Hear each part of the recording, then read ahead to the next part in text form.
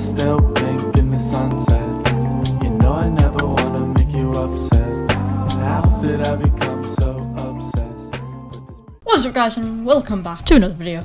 Today we are looking at the new insights on FIFA 21, but today we're looking at FIFA 21 career mode because there is a lot of change, and I'll be showing you in this episode what changes there are to the game.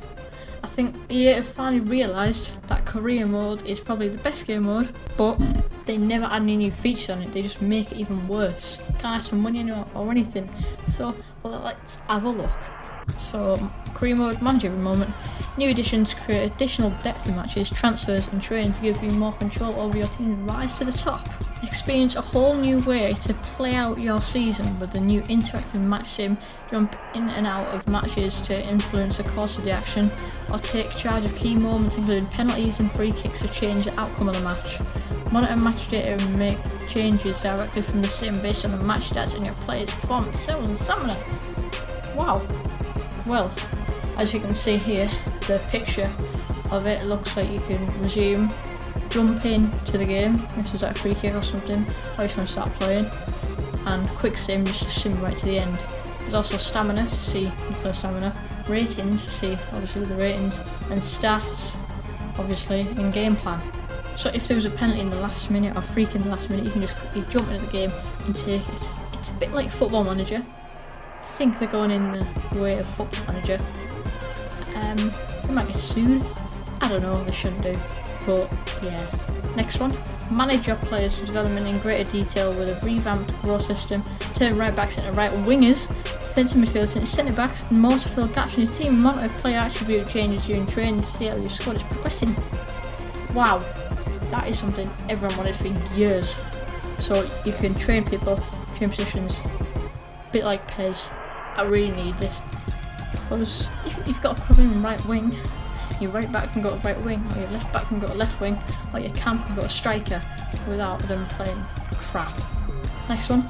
Get more insight into your squad performance levels with match sharpness, a new attribute that indicates how likely your players are to perform in the most crucial moments during the course of the game. Increase your players' sharpness with a new active training system that gives you the ability to set up group training sessions, improve the likelihood of your strikers putting big chances away, or of defenders making key tackles.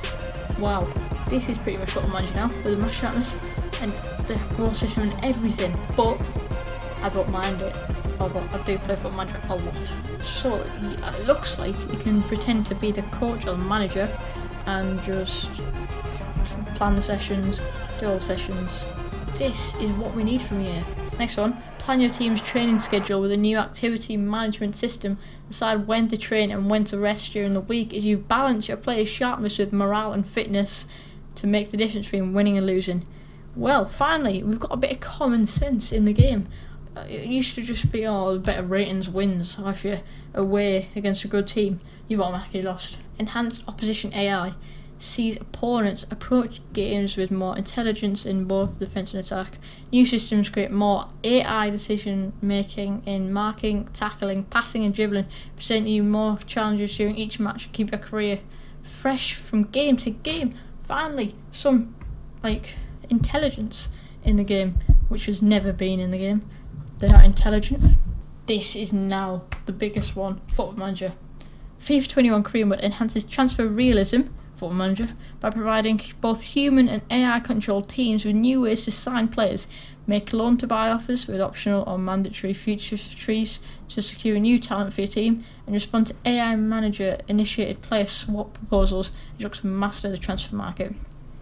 This is good, as if you don't have any money right now, we can do an optional feature fee, I'm guessing, at the end of this, at the end of the season, if you don't have any money, but you will get some at the end of the season, obviously, because sponsorships and that. So you can just get them, and even if you have no money, it's optional, unless you do it mandatory and have to buy them.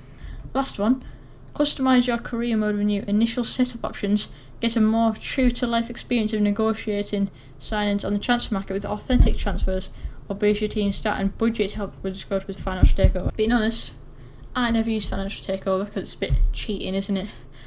But I should use it more often because it's like an extra 50 million or something. But yeah, full reveal is coming in August. If you want more videos like this, there's way more features and everything with new icons and that. See ya in the next video. Bye.